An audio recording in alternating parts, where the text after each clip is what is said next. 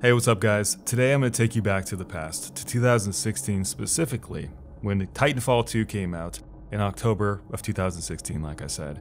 Titanfall 2 was an incredible game, one of my favorite first-person shooters of all time, had an amazing campaign. Multiplayer was great too, although it wasn't as compelling as the first game. The actual game itself, kind of tanked, didn't really recover. But game came out, it was fantastic. Unfortunately though, Titanfall 2 bombed. Why did Titanfall 2 fail? Well, I made a video on it. You guys can check it out right here. But the TLDR is, it was sandwiched between two of the biggest first-person shooting franchises that exist, Battlefield and Call of Duty. No matter the quality of Titanfall 2, no matter how good this game was, no matter how compelling an experience it was, didn't have a chance.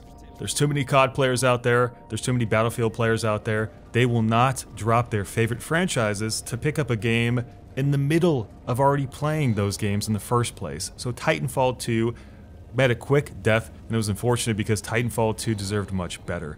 And the most unfortunate part about it is that so many gamers out there never got to experience Titanfall 2 for what it was, and the community of Titanfall 2 players for the multiplayer scene had no way to grow and prosper given the fact that everyone was gravitating towards a new COD game and new Battlefield games right in the middle of this experience. So not only did people not get to experience Titanfall 2 in its glory, and not only did Titanfall 2 sell poorly, but the multiplayer scene faded away quicker than you could possibly believe. And that is unfortunate because I was actually one of those players that loved to play TF2, especially loving those Titans. It was very fun. So after Titanfall 2 failed, the industry wondered what was going to happen to Respawn in Titanfall because, well, in this day and age, there's no room for failure, especially when games cost this much to produce. So usually if you fail as a video game, you just never recover. You never come back. And that is especially true for EA because they also own the Star Wars license, and 1 year later, Battlefront 2 was to be released, which was already in development. So they don't really need to shift resources to a franchise that might fail again when they have Star Wars on their hand, which they know, no matter what they do to it, it's going to have a fantastic reception. And the most ironic part about the Titanfall situation was that, without a shadow of a doubt, Titanfall 2 was the best first-person shooter in 2016. You guys might have your preferences, but I think for the most part, it's really easy to say that Titanfall easily beat out Battlefield 1 and Infinite Warfare, which were not the best COD games and definitely not the best Battlefield games to ever be released, but this was the best Titanfall game yet. Advise caution until we have further information. Rift in time? How does that happen? So not only did Titanfall 2 fail because EA stuffed it inside these other two franchise windows, and the fact that Titanfall 2 was the best game that year, it just made the situation feel that much worse. Titanfall 2 was no longer an exclusive to Xbox game, which some people didn't know about, especially PlayStation players. That caused some problems as well. So Titanfall 2 faded into oblivion because of EA, but the years went on. In 2017, EA released Battlefront 2, which was, I think without a shadow of a doubt, the worst received Battlefront game and the worst received EA game of all time. The following year, EA released Battlefield 5, which was most certainly, I think, also one of the most poorly received EA games of all time, given just a whole bunch of stuff that happened before its launch. So not only did EA butcher Titanfall's chances in 2016, but the following 2 years released two very bad first-person shooters. And it wasn't even that the games were inherently bad. You can actually have some fun in Battlefront 2. The universe is there. Battlefield 5 has some nice shooting mechanics, but just everything that happened leading up to those games caused them to be poorly received by the industry. Microtransactions and monetization for Battlefront, and then of course, political stuff with Battlefield 5. So we know EA can make proper video games, it's just everything surrounding them, the storm of controversies and conflicts leading up to those games and following them post-release is just all bad. But the interesting thing about 2018 was that the industry was still talking about Titanfall 3.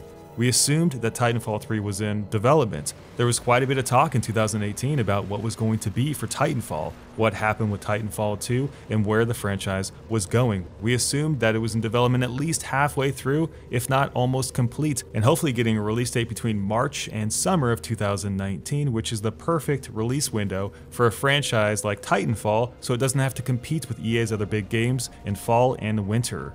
Publicly and secretly, I think many first-person shooting fans were just thinking about Titanfall in 2019, imagining what enhancements could come to the franchise, imagining what could become of the Titans, and all the cool stuff that they had built for Titanfall 2. Would there be an expansion of the narrative? What could they do with the mechanics? Would there be Battle Royale? And not the least of which, when would EA announce Titanfall 3?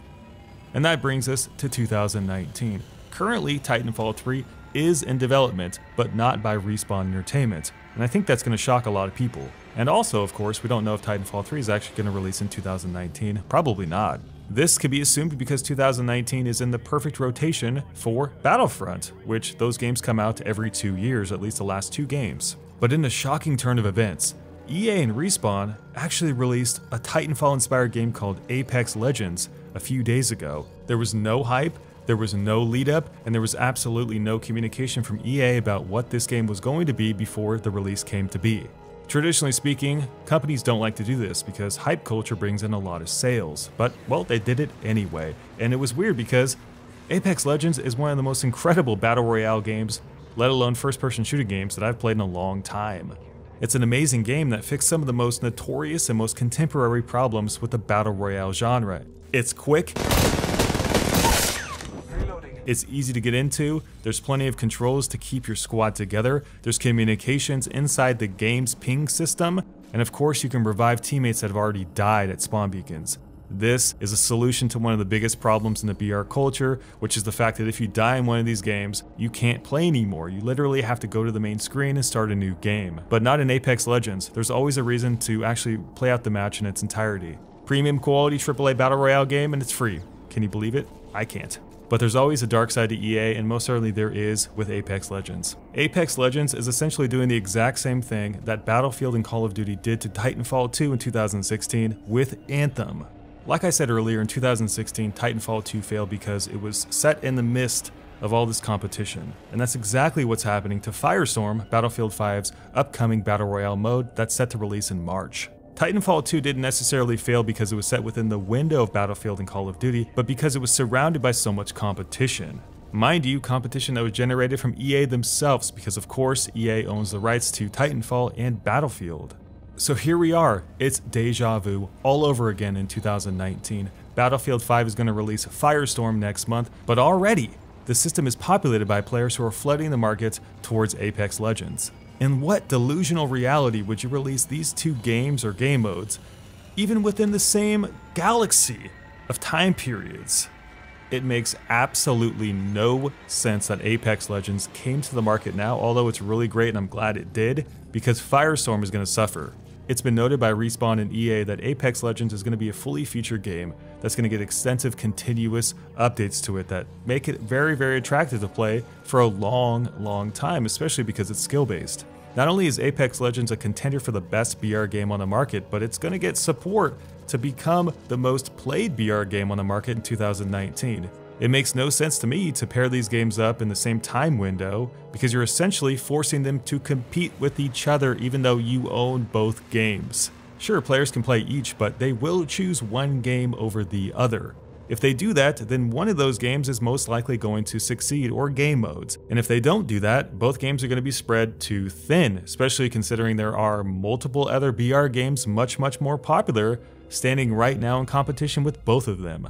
It's pretty much a fact by now that there's not enough players out there in the world to fill all of these huge games for long periods of time. People will choose games over other games. I just don't understand why you would ever do this, because you're giving players too many options in an already crowded market. It's no secret by now that games need to be released in the proper windows so that they're given a chance to grow and succeed. There's only two possible outcomes here. Either one game fails while the other one succeeds because players will choose which one they want to play, or both games will just go down because there's not enough players to satisfy both populations at the same time. I feel pretty bad for BF fans because I think Apex Legends is so good that not many of those players are going to be willing to go over to Firestorm once it comes out, especially because there's going to be a price tag associated with it if they don't already own Battlefield 5. It's interesting, in 2016 EA made it basically impossible for Titanfall to succeed, but in 2019 EA gave the Titanfall-inspired Apex Legends so much of a head start that it may have crippled once again the chances of another game, Battlefield, and its version of Battle Royale, Firestorm. So what do you guys think? Let me know down below in the comment section, and I hope you guys have a fantastic day. We'll see you guys in our next video. Take care until then.